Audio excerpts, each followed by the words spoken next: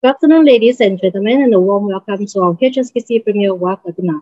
My name is Celine Kwan, and it's a great pleasure to be the moderator today.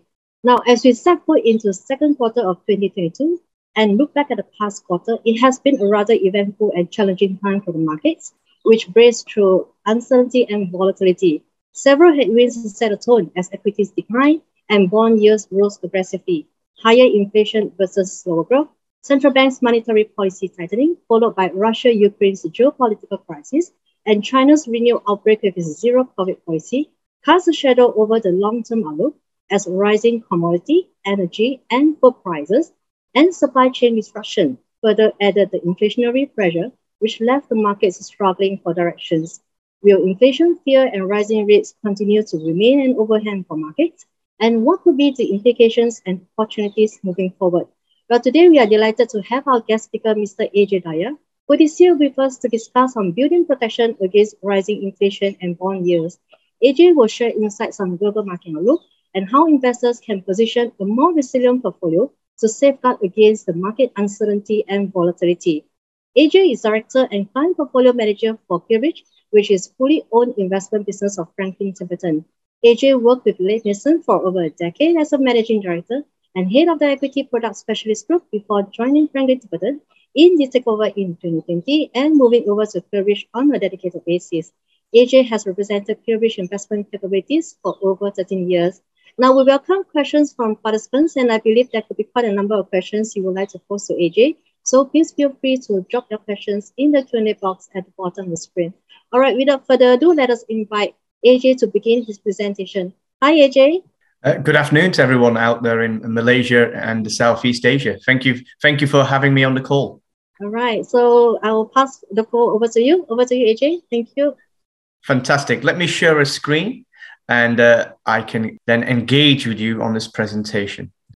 So what I want to share with you today, and thank you for all being on this call. I can see there's maybe a couple of hundred people on this call today. There's obviously a great interest on how to protect against this rising inflation and the onset of rising interest rates. Now, obviously, if you're a saver in a bank account, rising interest rates are a good thing. But for many people, in terms of people who are borrowers, people who run businesses, often rising interest rates are rising costs for those businesses, which often means less profits. So it's going to be an interesting balance between rising interest rates in the world that we have today and how businesses can compete, how they can continue to generate strong profits, and which are the areas in the world that you can find that in, which are more resilient to the issues of inflation and to the issues of rising interest rates and bond yields. So today's presentation is very much about why I believe that infrastructure is a solution to that problem. Infrastructure companies often have direct or indirect linkages to rising inflation and rising interest rates. So as these things happen in the marketplace, often infrastructure companies can compensate, i.e., effectively, they can raise their prices or raise their revenues by other means. They can compensate for the impact of inflation. They can compensate for the impact of rising interest rates. So infrastructure companies, the right ones, selected well, put into a portfolio of companies, can actually enhance your overall client portfolio and your client experience, because you can actually have something which is stable, steady, ticking away over time and delivering a nice level of return. The other thing that infrastructure can do is deliver a nice, healthy level of income. Infrastructure companies, think about them. They're like utility companies and user pay companies. These are companies that can provide steady levels of dividends, steady levels of growth over time. They're not companies for today or for tomorrow. They're companies for the next decade, 2 decades, 3 decades. So these are long-term companies with long-term assets, generating long-term cash flows, generating long-term dividends. These companies, structured well, put into a portfolio, can act as an attractive long-term return profile for investors with the right long-term mentality. So that's why I want to speak to you today a little bit about what's happening in the world today, global macro environments, and then take it to the infrastructure world and see how these companies can respond to that changing environment, and why I think it makes for an interesting strategy for your portfolios. So what do we see today in the world, right? What do we see happening? What are the kind of the probabilities and the possibilities that effectively the world is talking about? And Celine, in her introduction right at the beginning, talks about some of the concerns that the world has today. Now, we look at this as the wall of worry. The wall of worry, right? And often stock markets are very good at continuing to rise, even though that there are many, many concerns in the world. So if we look at this wall, what do we see as key issues today? Things like, if we stop at the bottom, populism, effectively governments changing, people wanting change. We see that in France today. You see a strong election battle between Marine Le Pen and Emmanuel Macron. Around the world, you're seeing strengthening populism, where the population has become very divided and they're looking for a new change. We look at the problems within EM in terms of, what's developing. Are we seeing continual levels of rising inflation and the impact of that on certain markets within the emerging market sphere?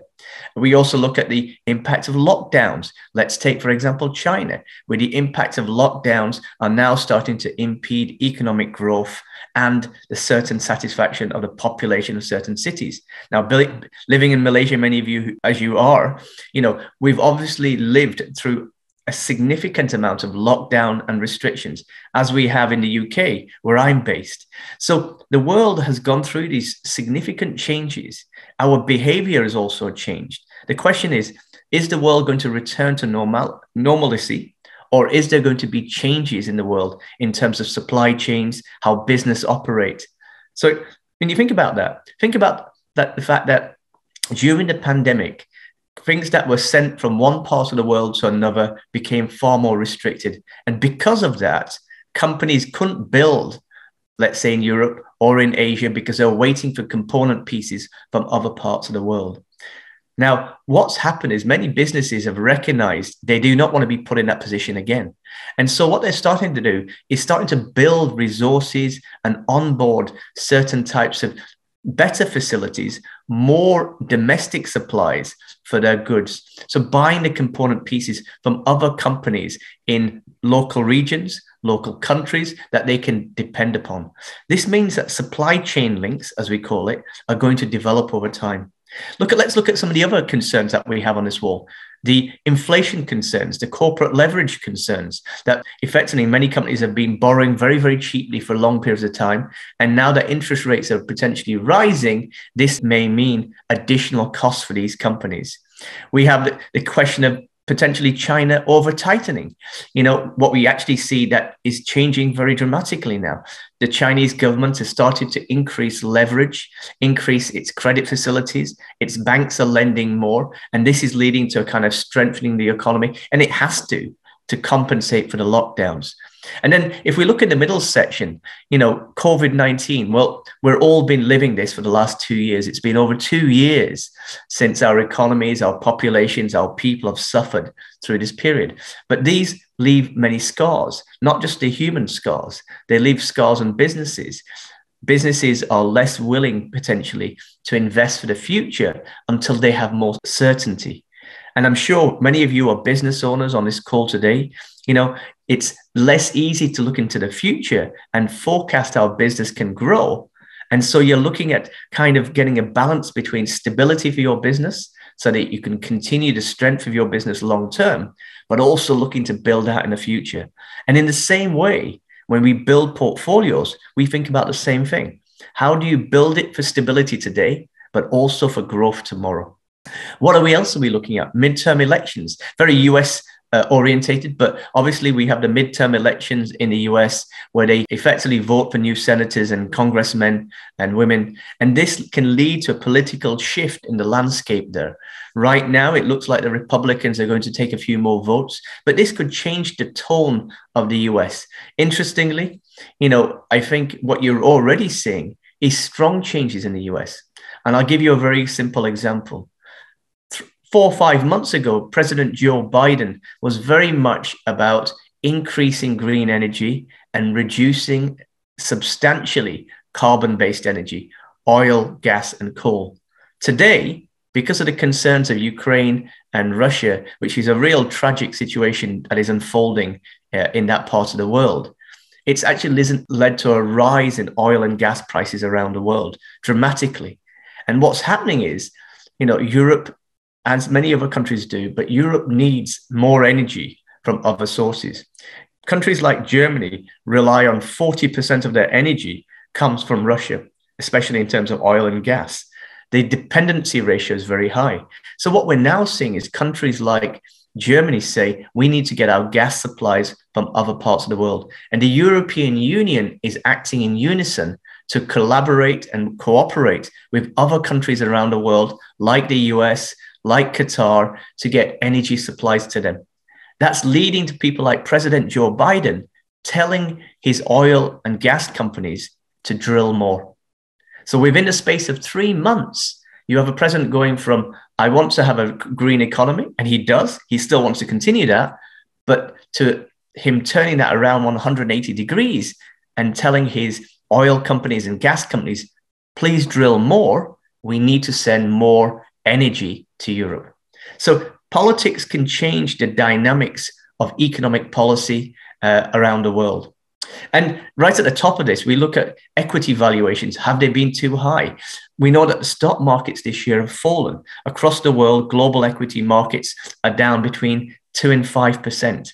Many of the growth portfolios, technology companies, biotechnology companies, pharmaceutical companies, luxury good companies, these types of portfolios are down 15 to 20% this year.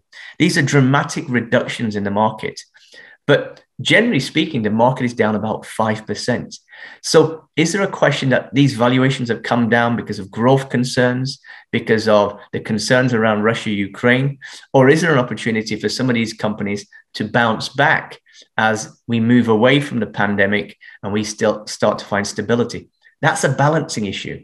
It's one which I'll tackle in a few slides. And then, the top two are people like the Fed policy.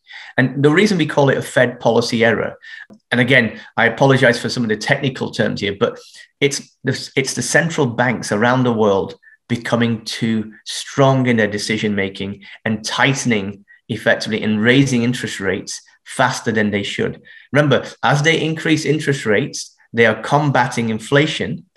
They are effectively, hopefully, dampening inflation. But the other side of that is they are probably dampening consumer spending, also dampening business expenditure and capital expenditure for the future. So the Federal Reserve and the central banks all over the world have to be careful of getting that balancing act right between raising interest rates and dampening inflation and killing off their economic growth, which is developing around the world after COVID. And obviously, if they don't get it right, this can lead to issues like civil unrest around the world because food prices are rising, fuel prices are rising. You see unrest in all parts of the world. In Africa, in Europe, in Sri Lanka, we saw some significant civil unrest around the world as people have to pay for higher fuel prices, higher food prices, higher agricultural prices, higher fertilizer prices. All of these impacts will be felt. And so we have to be very careful about the impact that has on the world. So how has the market responded, right? And here's the interesting thing, right? We have all this negativity in the market, and yet markets pretty much have continued to rise. Yes, they've come down a little bit broadly, The global equity markets are down between 2 and 4% this year globally. That's all. It may seem more depending on if you have a more high growth, spicy portfolio, but generally global markets are down between 2 and 4% depending on currency. But if you look at this chart goes back nearly kind of 25 years. And what it's showing is each of these gray periods is when we have kind of periods of recession, economic slowdown happening in the world, 2001 to 2002, 2008 to 2009, during the global financial crisis. And really during the pandemic in 2020, we had economic growth in many countries in the world come down quite sharply. But throughout that whole period of time, people's wealth came down initially, and then it's risen. And this is just a chart for the US. It's obviously different in other parts of the world, but it kind of shows you that, countries have been spending more, countries have been growing, and the US is one of the biggest consumers in the world. So if the US consumer is feeling wealthier, that contributes to economic health around the rest of the world, because they're the big buyers of goods and services from all over the world. We see this. So we see that the American public has effectively increased their wealth by $28 trillion since the pandemic. So they're not poorer post the pandemic. I think there are a lot of people around the world which would feel like they feel a bit poorer after the pandemic. Their wages may have only increased a little bit. Their costs, the inflation have risen more. They may have even sadly lost their jobs. But in the US overall, the US household is worth $28 trillion more. And this is driving more spending, more purchasing of cars, consumables, electronics, new housing. So all of these things are spurring economic growth. And we see this developing in other parts of the world. Now, you might say, well, that's very US centric, but how do markets respond when interest rates rise, right? So I'm going to use the example of the US stock market just to give you an idea, because there's a lot of data around the US stock market, and it's the US which is increasing its interest rates, on a very clear path. It wants to increase interest rates by over 2% in the next 12 months. If you look at this chart, and I apologize, there's quite a few numbers on here. It mentions 4 different periods when we had interest rate rises, key periods: 1994, 1999, 2004, and 2015. And what we're trying to show on this chart is to say, how did the stock market perform before the interest rate rises? In the 3 months and the 6 months before the rate rise, where the central bank was telegraphing to the economy, to the public, we are going to be increasing interest rates at some point. And how did it perform just after, 6 months after, 12 months after? And what we can see very clearly here is, coming in before interest rate rise, either 3 months or 6 months, generally speaking, stock markets were positive. Then in the first 3 months after an interest rate rise, stock markets were negative. The S&P, which is a benchmark for the US stock market, it came down. But you can see the numbers are not that dramatic. They're only down between 2 and 6% in that first 3 months after the interest rate rise. And then if you look forward 6 months, 12 months after the rate rise, you can see that the markets actually picked up again. So historically, even though initially markets come down, this is the same in many, many other markets around the world. Initially, as interest rates rise, the stock market is trying to adjust, is trying to figure out the right value of these companies. And so many of these companies sometimes get marked down, reduced in price, as they're trying to think through the impact of rising costs, rising interest rates, rising debt finance. And then as they look at which companies can benefit from that, or at least adjust their prices, investors then come back to those markets, to those stocks, and you often see a rise in some of these kind of businesses. And that's what the market has demonstrated in the last few years. So where do we see economic growth coming through? And look, again, I'm going to talk about the US partly because it's one of the world's 2 largest economies. We know that Chinese economic growth was just under 5% for the last 12 months. They came up with a relatively strong number, stronger than people expected. But the question is, with the economic lockdowns that they're having in Shanghai and other parts of China, how is that going to affect economic growth? So we need to have different engines in the world firing. And if we look at the big economic engine in the world, the US, how is that doing? Well, actually, if you look at the recession risks, they're well below average. We don't look at many risks in the US as being critical to creating a US recession. The economy should actually strengthen more as people come through this latest wave of COVID, which is Omicron. And so why are they doing that? So, people are going back, people are traveling, people are shopping more, people are actually buying more goods again. So we should expect economic growth to be strong, even with rising inflation. And so when we look at the balance between rising inflation, which is a headwind, right? People don't want to pay rising costs, but at the same time, can they afford to do so? Are they being paid more in terms of wage growth? And the answer is yes in the US. So we think on balance right now, the consumer, the positive aspect of the consumer is stronger than the headwinds against the consumer. And businesses are investing. Here's the most important point. Businesses are looking at the future and saying, this is an economic growth profile we can have. We can grow here and develop. So I think this is a very, very interesting perspective for us to grow.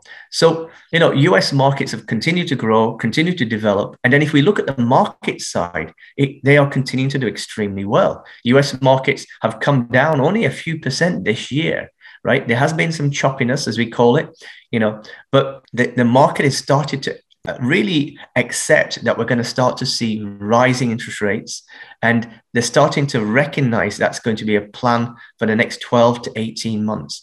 This year, we should potentially see 6 interest rate rises by the Federal Reserve. So we're talking about a very strong policy of change here. And as I mentioned, right now, the way we look at it is the markets will come off a little bit. When interest rates happen, rises happen, there is often a sell-off in certain companies, but often we look at that as a good opportunity for some companies, select companies, to try to buy those really good long-term growth companies at a better price. So again, selectivity is key. So 1 year out, what do we think will drive the market for the next 12 months? If we look forward, what are the things that will drive it? We think that inflation is rising, absolutely. Today in the US, it's about nearly 8%. In the UK, it's 7%. In Europe, it's 6%. In many parts of Asia, it's between 5 and 8%. We're seeing high levels of inflation that we haven't seen for 20, 30, 40 years. We're seeing the highest level of inflation in the US for over 40 years, highest level of inflation in the UK, where I live, for over 30 years. These are not small impacts. But the other side of that is that we're probably going to see, as interest rates rise, the dollar getting stronger. And when the dollar gets stronger, it's often very attractive for emerging markets and other countries in the world in terms of their international stock markets, because investors go and buy those companies as they benefit from growing, effectively, demand. The American consumer feels stronger, wealthier, they buy more goods internationally. Secondly, valuations. We do not think valuations, broadly speaking, are that expensive. The US stock market, has been quite expensive, has come down a little bit now in price. But around the world, Europe, Asia, emerging markets still look extremely reasonable on forward valuations. We actually think there's really good stock selection opportunities in many of these markets. Where do we see market leadership coming from? So if we look at it in terms of countries, we probably think that there's some good opportunities outside of the US in the next couple of years, because many of these countries, especially in Europe, have not been looked at. If you look at, for example, the UK, where I'm based, the dividends of many of our companies are actually very attractive. And yet the stock market is still trading at valuations of 5 years ago in terms of, the actual PE, long-term PE valuations. So companies have gone up in price, so have their profits. So if you look at the multiples these companies are trading at, they're not as expensive as people think. We know that as well in emerging markets. Emerging markets have come down between 15 and 20% this year. Again, different markets at different speeds. And I think as the dollar strengthens, the US consumer continues to spend, it could actually be a very good catalyst for some of those emerging market companies, those consumer companies, those product businesses in Asia and emerging markets. If we look at the international side, the international peg, where do we see the opportunity being the greatest? And, again, It's selectivity. Right now, there are so many unknowns in terms of how the world is going to develop from COVID, which countries are going to start. We see countries opening up and then shutting down again as they have COVID problems. But we now have multiple vaccinations around the world. The number of vaccinations is increasing dramatically. More and more of the emerging markets and third world countries are being vaccinated to a higher level. And that's a good thing, because if we want to be able to travel, if we want to conduct trade around the world, then we need the world's population, not just the wealthy population, but the total world's population to be healthier. And so we see this as an opportunity that internationally over the next 12 to 18 months, as more vaccines are delivered to the countries that haven't really received their supplies, because let's be honest, they are lower socioeconomic countries, they haven't been able to grab hold of the vaccines. As they start to receive vaccines and vaccinate their populations, we should see, again, economic activity returning to many of those kind of places. And then volatility. I think volatility is absolutely substantial in the markets right now, with all the things that were happening in terms of Russia-Ukraine crisis, which is very tragic, the issues around COVID and the pandemic, the issues around inflation. Market investors will continue to have a lot of volatility. And so we recognize that's going to be the case, but that also gives opportunity. Volatility can give you opportunity. When the market sometimes gets overexcited about a stock and raises the price of that stock, that's often the opportunity for you to say, I'm going to sell that company to somebody else who wants to pay more, and pick companies where the market is becoming more fearful about. So, in the adage of, Sir John Templeton, who was a great investor, he often talked about when investors get greedy, or the market gets greedy, you should be fearful. And when the market is fearful, you should get greedy as an investor. You should look at trying to buy differently to the market longer term. So, right, this point here is over 5 years, what can save the world? What can drive the world to broader economic expansion and health and capital investment? That's the key answer. We need to invest more. There's a huge amount of global savings that are earning very little money. So where can that money be invested for long periods of time that can earn healthy levels of return? And companies need that investment to grow as well. So capital investment by us as investors, investing in the right types of companies, the right types of mutual funds or unit trusts, can then support these businesses to grow over time. So let me talk to you about some of the biggest themes that are happening around the world today, which are going to drive the change in the world, not just for the next 2 or 3 years, but for the next 2 to 3 decades. These are things that your children are going to be facing and benefiting from in the future. And the key one is infrastructure, right? Infrastructure is going to be the biggest kind of revolution that the world is going to have over the next 2 to 3 decades. And the reason for that is we all want a cleaner world, right? We all want the green revolution. Why? Because we want to live in a world where temperature hasn't risen so much that it affects our lives dramatically through climate change. I think most people now accept climate change in one form or another. So if we want the world's temperature to stay below 1.5 degree increase, that's going to take a hell of a lot of spending to do the investments to make cleaner energy, cleaner facilities, cleaner transport, cleaner housing. And I mean cleaner from an energy perspective, right? From an emissions perspective. So for us to do this will take a huge amount of spending. Let me give you a few facts and figures to show you how much we need to spend. So if you look at the top left-hand corner here, energy demand and intensity, right? What this is showing you is in the next 10 years alone, just in the next 10 years, we need to reduce the amount of coal usage in the world by 70%.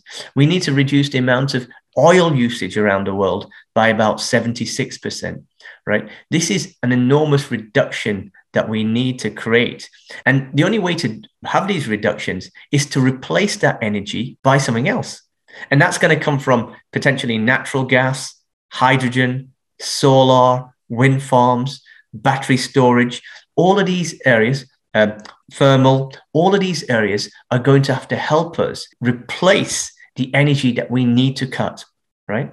Secondly, What kind of money are we spending? Look at this chart, this circle that you can see in the middle of your page here. This is power sector spending. This is the amount of money that the world is spending every year on things like poles and wires. Think about the overhead power cable, your power line that takes electricity from the power station to the office, to your home, to the school, to the hospital. How is power carried?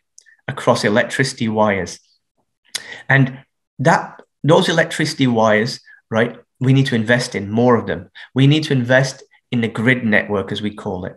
So we have to invest more in renewable companies, wind farms, solar farms. All of these things we have to invest in. And currently, the world is spending about $800 billion a year. It says 0.8 billion. That should say 0.8 trillion. Today, the world is spending $800 billion a year, right, in infrastructure in terms of wires, renewables, new pipelines, new electricity grid networks. We have to spend $2.5 trillion a year in the next 8 years per year. We need to increase our spending by 3 times to get the kind of greener world that we need. So we're not talking about small adjustments that governments can pay for. They cannot afford to do this all themselves. They will need our capital. The utility companies, the infrastructure companies will need our capital to make it happen. And to take our capital, they'll have to pay you well, long term. Think about wind and solar, right? Wind and solar farms, we have to increase by nearly 5.5 times just in the next 10 years. This is not a small change. These are enormous changes that we need to take place. So we need to increase, for example, solar PV. PV stands for photovoltaic. It's the way we look at solar energy. That capacity has to go from 600 gigawatts in the world today to 5,000 gigawatts. So again, these numbers seem so enormous, but what it's saying to you is we're not having a small percentage change in renewables. We need to have enormous change in renewable energies to make the world a greener place.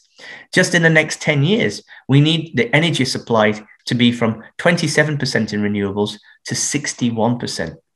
Big changes. But it's not all about energy power. It's about buildings as well. Most of our buildings that we live in, our homes, our offices, our schools, our hospitals, they don't really have, let's say, good insulation. They often are poor in terms of energy usage, poor in terms of energy retention, and we need to improve that. Think about the lighting. Think about how many of us have moved to LED lighting away from halogen lighting or original kind of, incandescent light bulbs. We are moving away from high energy to lower energy. Think about your washing machines, your vacuum cleaners, your hair dryers. All of these machines are using lower energy than they did 5 or 10 years ago. And then you think about transport. Right? We need to move more people off combustion engine cars to electric vehicles, but not just electric vehicles. We need electric transport. We need more train systems. We need more kind of underground systems which are based on electricity. If we do this right, we are going to effectively change how people travel and the emissions that they conduct. And it will mean effectively people take less flights, because if they know they have an electric vehicle that can take them from A to B, in a much cheaper fashion because of electric vehicles, then that's going to reduce some of the cost on flying, because people will fly less and have the comfort of their own cars. And again, these are enormous changes that were happening right now around the world. Electric vehicles in most countries in the world, especially within Europe, we expect within the next 10 years that 60 to 70% of all cars should be electric vehicle, right? Sold each year. So we're seeing a dramatic change in people's behavior. So what kind of infrastructure companies, I've already mentioned many of these, but what kind of infrastructure companies do we really like? What defines our kind of focus around infrastructure? And what does it mean to us? So I want to leave you with one thing, first of all. Whenever you think about, Affin Hwang's Clearbridge global infrastructure strategy, the best thing to think about is to think about companies which are essential to you and me. The infrastructure companies that Affin Hwang's portfolio invests in are essential companies that you and I need every single day to conduct our lives. The water companies, the electricity companies, the gas companies, the railways, the toll roads, the airports, the communication systems. All of these are critical to our lifeblood, right? Without this, we can't exist. We can't have a normal conducting lives. Our economies can't function effectively. And so we look at these two areas as separate. First of all, the companies which are regulated or contracted. This is where a regulator, an independent body or a body of the government, says to the utility company, the electric, water or gas company, this is how much money you can earn. This is the rough return that you can have over time. And we want you to be regulated because you own strategic, important assets that the world needs. And we cannot allow you to charge whatever you like. We need you to have affordable rates for our populations. At the same time, the regulator is there to make sure the companies invest in the right way for the future. And that's also really important. So the beauty of these companies is they have assets. When you think about the assets of a utility company, if it's a water company, think about a dam, think about a reservoir, think about a lake, water systems, sewage systems. These are the assets that they own. And the beauty of these companies is these assets don't last for 5 or 10 years. They last for 30, 40, 50, 60 years. And they can generate a return based on those assets for many, many years. So those stable cash flows lead to, as I said right at the beginning, stable dividends, which are linked to inflation, which are linked to bond rises. So as interest rates and inflation rise, they can effectively charge more. The other area that we invest in is user pay. Simply speaking, you use it, you pay for it. Think about the toll roads, the railway systems, the airports, the communication systems. If you have a smartphone, right, the only way that smartphone can operate, now you can do banking on your smartphones, you can listen to this webcast on your smartphones, you can watch media, you can play games, you can do a whole lot of things on your smartphones because they are mini computers, powerful mini computers. But for them to work, they need data. They need information, they need connectivity. And so communication networks, tower systems, the rollout of 4G and 5G is absolutely critical to effectively the continuity of our lives from a kind of technology perspective. All of these companies get paid by usage. The more you use them, the more they get paid. The more the economy grows, the more they get paid. And so these companies are often very attractive as well for opportunities in terms of growth. They may pay slightly less dividends compared to utilities, but they're very attractive companies. So you might then say, well, okay, if we're looking at an infrastructure fund overall, and you've got these ideas about how these companies can fit together, they can benefit from the world today, they can combat inflation, they can combat rising interest rates because they can compensate for that with rising prices. What are the benefits overall of infrastructure companies? And the answer to that is one, first of all, they're growing. Hopefully all the stuff I've even talked about in terms of decarbonization, net zero, the world becoming greener, that's a major growth driver.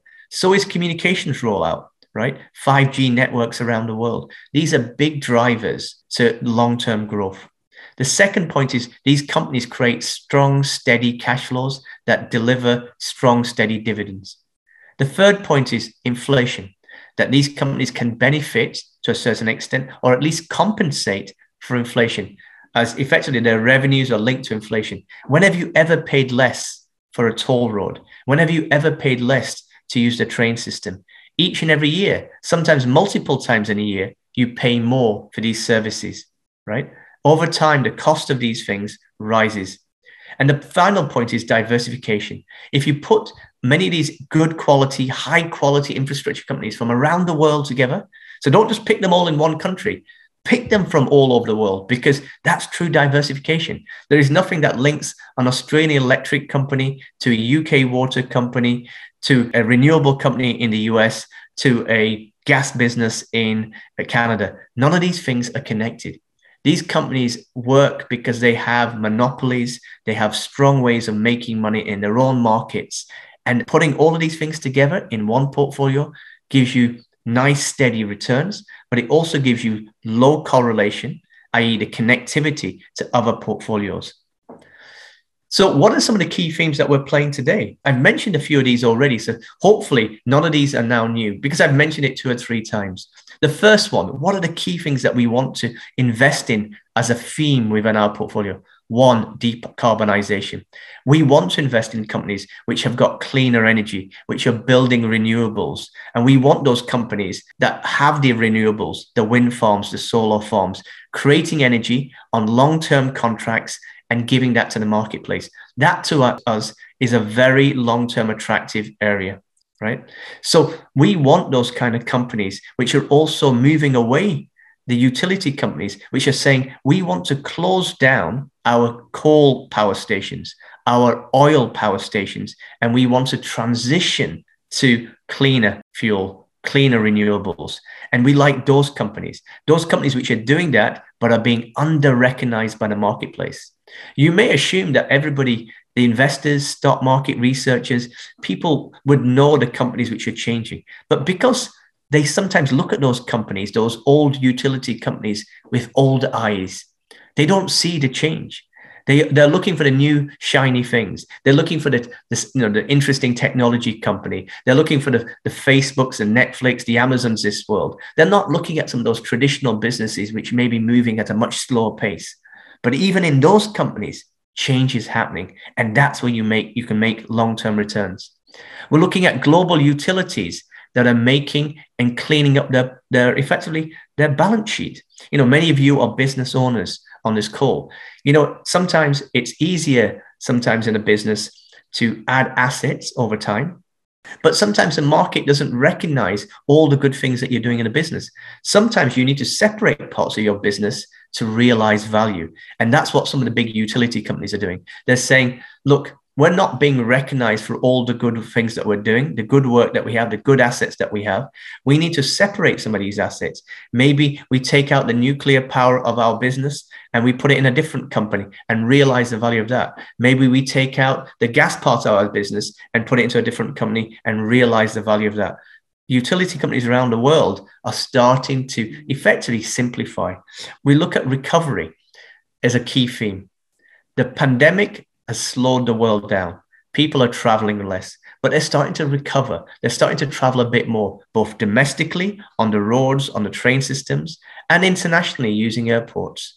The airports are going to be slower to recover because people are still slightly cautious, especially business travelers. If you can be at home doing a call or in the office, why do you need to travel? So some areas of the infrastructure world will recover much slower than others. But we're already seeing dramatic increases in the use of toll roads, in the use of railroad systems, in the use of seaports. And the last theme that we're really playing is the 5G evolution.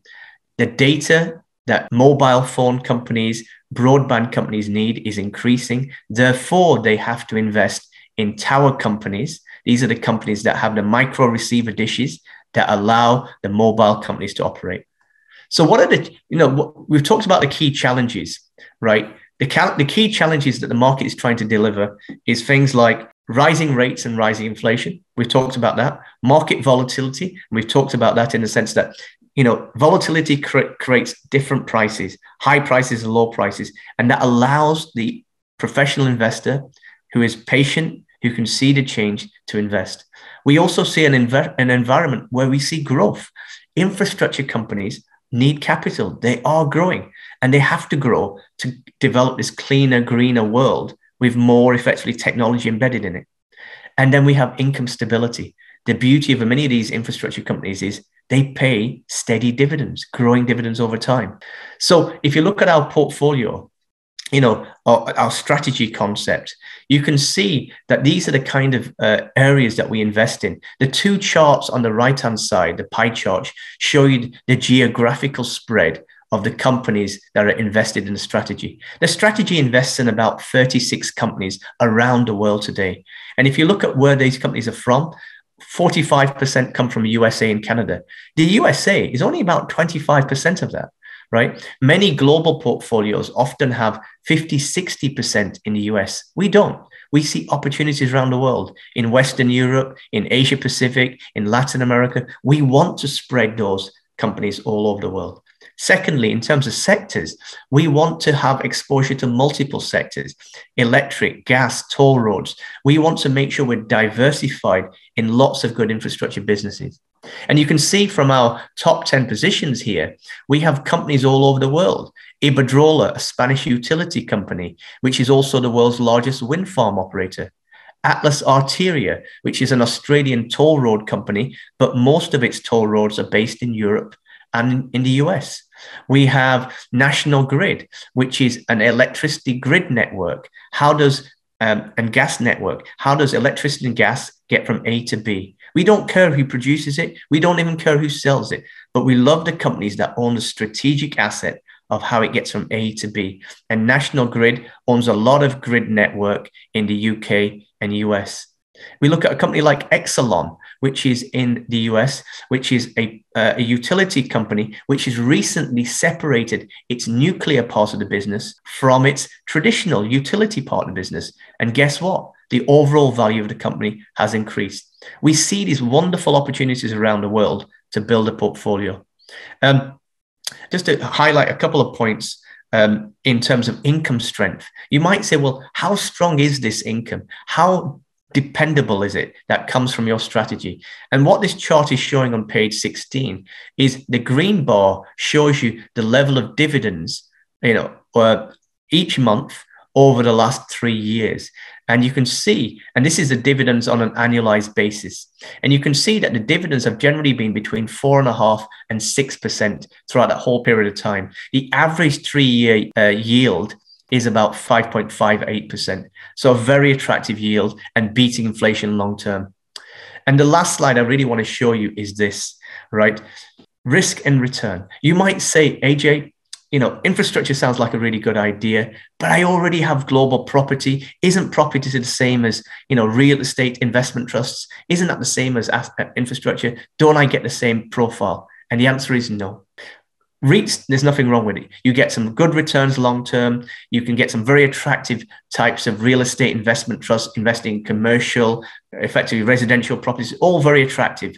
But there is a lot more volatility in those companies. If you look at the left-hand chart, what this shows you is the 10-year risk versus return.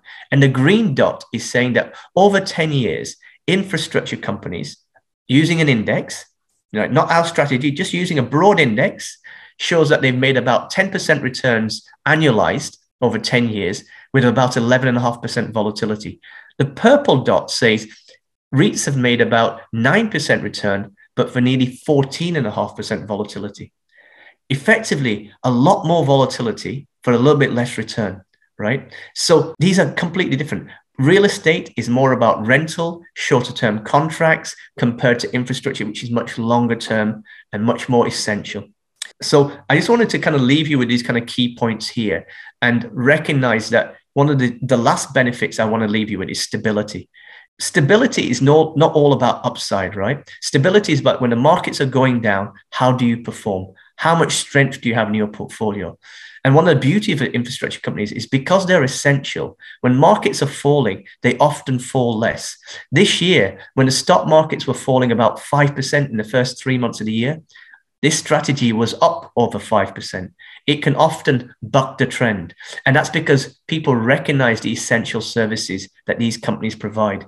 If you look long-term over 10 years, when stock markets, and this is the right-hand chart, when stock markets have risen, that's the orange bar, infrastructure has gone up by about 70%. But when stock markets have gone down, infrastructure has only gone down by about 50%. So stability, building long-term returns is also about making sure you don't lose money in the short term as well. So I'll stop there and take questions from you yourself. Thank you, Ajay, for your insightful sharing. Well, ladies and gentlemen, I'm pretty excited to start the Q&A session. I see quite a number of interesting questions in our Q&A box. Let us begin with the first question. Now, with most major economies facing all-time high inflation, what is the view of central bank's approach to curb inflation? So great question. And I think I already answered part of that in my presentation today. Hopefully I got answered a lot of these questions in my presentation, but central banks around the world are increasing their interest rates, but they're doing so cautiously. As I mentioned, they have to try to reduce inflation because inflation is too high in many parts of the world, but they have to balance that equation by not trying to kill off economic demand and the consumer. So around the world, we will see rising interest rates. Even the European Union will slowly increase interest rates by the end of this year, early 2023. but it's a balancing act. And different central banks in the world are at different speeds. The US and the UK are probably a bit faster right now, but they need to be. Right. Thank you, Ajay. Now, sticking with the issue on rising interest rate, how do you see this impacting companies' ability to pay dividends? Great question. So again, I think generally speaking, if you've got rising interest rates, it means your debt cost of your company has gone up. If your debt cost is going up, your profits must be going down if you cannot increase your prices. So the companies which do not have the ability to increase their prices because they don't have that competitive power, they're the ones you should be concerned about. And companies like that, if they have got good dividends, they're probably going to have to take a cut or be steady for a while. What you need to look for is companies that have real pricing power, right? The ability for them to be able to increase prices to compensate for rising interest rates and rising inflation. And that's the important thing. Find those kind of businesses or those managers who are investing in those kind of areas. And that's why I highlight infrastructure as being a solution to that area. Right, thank you. Now, moving on to our next question. Which regional markets look more favorable, or rather still look favorable in this high inflation and rising rate environment? I think, look, in terms of regional economies, I think you've got some smaller economies in Europe, which have got some very good businesses. But because of the economic shocks and the slowdown in parts of Europe, people are afraid to invest in these kind of companies. We've seen European stock markets come down, but we've also seen significant falls in kind of Asian stock markets. And I think there is opportunities in countries in Asia where we start to see, because countries like Malaysia, Vietnam, these countries have a high link to exports. And some of these exports haven't happened because of the pandemic and because of restrictions. As the world starts to open up again, we're going to start to see some of this returning. And I would not be surprised to see some, significant improvements in some of these stock markets, but on an individual stock basis. It's hard to say that the whole market will rise because there may be some traditional companies which weigh that stock market down. Again, selectivity is key. I don't think there's any easy answers out there. All right, thank you. I believe this is actually kind of like a popular question now. Now, what is the outlook for global oil? Do you see, commodity or energy prices still have room to move up? Bobby, we see energy prices being high for quite a while. Do we see them rising for now? It partly depends on the Ukraine-Russia crisis. If that war gets worse and countries around the world continue their sanctions, Europe at the moment has not sanctioned oil. European markets are still taking oil from certain parts of Russia. They're still taking gas from certain parts of Russia. If they stop certain aspects of that to effectively put more pressure on Russia, that could potentially lead to rising energy prices further. We're already seeing that. Do we see it at the price really blowing up? Not really. We're starting to see additional supply coming on from different markets, but Russia is one of the biggest producers in the world of oil and gas. So it's not a small country in its supply. So energy and commodity prices are rising. Countries like Russia and Ukraine are the bread baskets of Europe. They produce a lot of potassium, potash, nickel. So in terms of minerals and commodities, we will see, I think, elevated prices. We're not forecasting much higher prices, but we're going to see elevated high prices for quite some time because some of these areas, there are no replacements from other parts of the world. Supply takes time to come on stream.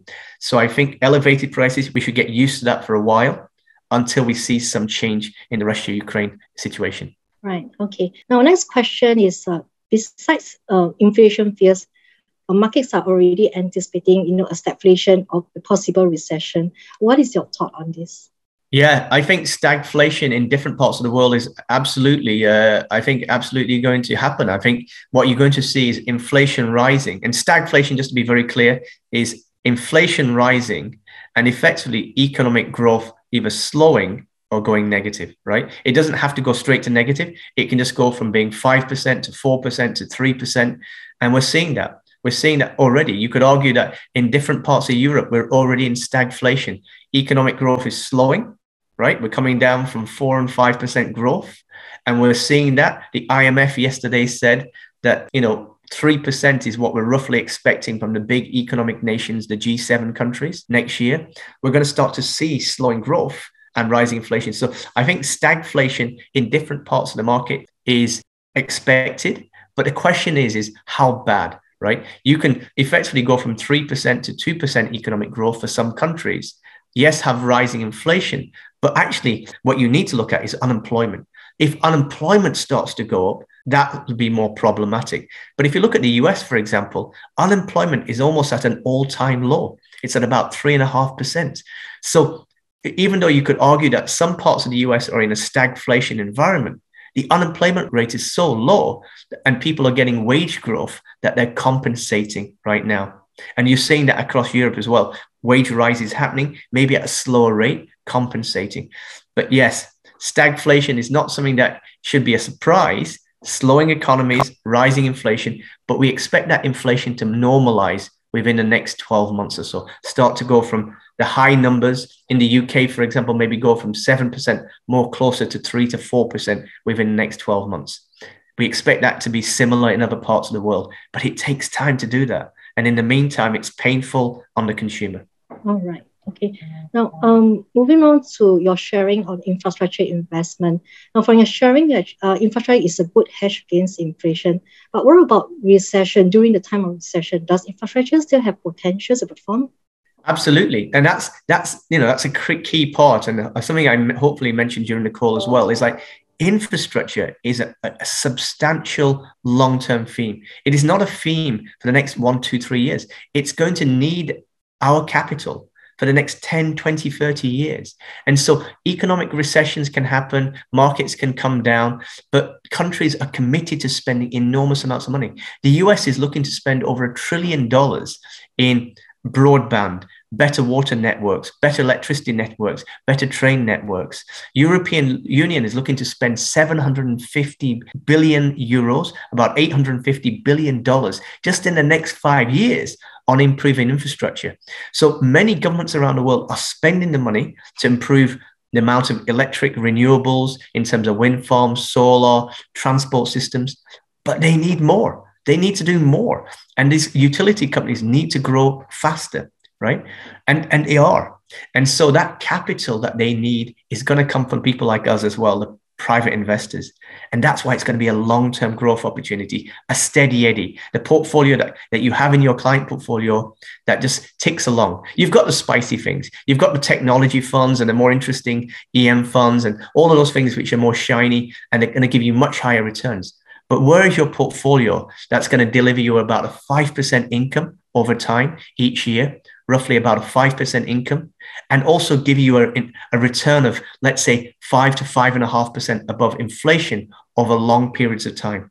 That's the kind of portfolio we've kind of created with Affin Hwang, right? We've built this portfolio to deliver about a 5.5% return above inflation over long cycles. If you measure us over 5 years, that's what we want to deliver per year, annualized over that compounding period. All right, thank you. Now, okay. Now, when we talk about infrastructure investment, how did infrastructure investment portfolio fare in the past quarter? Past quarter was actually a volatile quarter. So, how did the infrastructure investment actually fare, and how did it actually manage to hold up against the volatility? Yeah, so the quick answer is, we were up over 6% and the market was down over 5%. So we were up, market was down. And the reason for that is our infrastructure companies, our pipeline companies, some of our electric companies, our renewable companies, they all added value because the market recognized these are the areas that we need to spend more money on. These are the companies that will have to grow in the future to compensate, to get the world away from using gas and oil from Russia. So remember, the world has gone from energy stability, right? Energy integration, and they have to now look at effectively energy security. The world has to think about how do we become more independent as countries, have our own energy supplies and not rely on other parts of the world that can hold us at ransom. That's what's happening. And that's why some of these companies, benefited from that. As investors said, these companies are going to have even better growth in the future. So next question is, what is your view on decentralization of mega infrastructure? Decentralization of infrastructure. Yeah, mega infrastructure. So I think if I take that right as a kind of perspective, decentralizing, look, we are seeing big utility companies around the world break their portfolios up. They're saying, we don't want to be good at everything. And investors don't recognize if we're good at lots of things. They don't give us the right value. So they're separating. I gave you an example of a company called Exelon. Exelon is one of the biggest utility companies in America, right? And they have gas and electricity supply to the public. And what they did was, but they also created energy using nuclear power. And what they recognized was the investors didn't understand the value of that nuclear business, part of the business. It was very profitable, very attractive. But by separating that and investing it into a different company, the value of the two companies was more than the value of the one company. And that happened in February, and we benefited from that. Hence why we also did well in that first quarter. So, ladies and gentlemen, looks like we only have time for one final question. Now, Ajay, can you tell us what are the role of the government and climate change or ESG in infrastructure investment, and how investors could actually benefit from it? So again, super question. Governments around the world are trying to decarbonize their societies. They've put in an agenda. So we have things like, Fit for 55, Fit for 55. Sounds strange, but that's the policy that the European Union has to say, how do we reduce emissions, carbon dioxide emissions, by 55% by 2030? So in the next 8 years, how do we reduce emissions by nearly 50%? And they have a policy on how they're going to do that. They're going to effectively build more infrastructure companies, build more renewables, build more transport, take people away from using their cars, and build better quality long-term high-speed rail network transports that will allow people to travel cheaper. So give you a simple example. If you take the ferry from France to the UK, that ferry obviously consumes carbon dioxide, fuel, oil, gas. But if you use the Eurotunnel that links effectively Paris to London, that has 1/8 of the level of emissions that the ferry does. So immediately, if you can increase rail transport, network transport, electrify your network, take the diesel trains off the system and add electric trains to the system, all of a sudden you reduce your emissions, right? And if you can create the energy from renewables, you could reduce your emissions. And so ESG policy by governments is absolutely critical to giving you infrastructure companies direction. And once they've given direction, the regulators will stand next to the infrastructure companies to say, how can we help you develop the right policy to grow your business? Again, not for the next 2 or 3 years, but for the next few decades. And again, they need our money to do that. Okay, thank you, Ajay.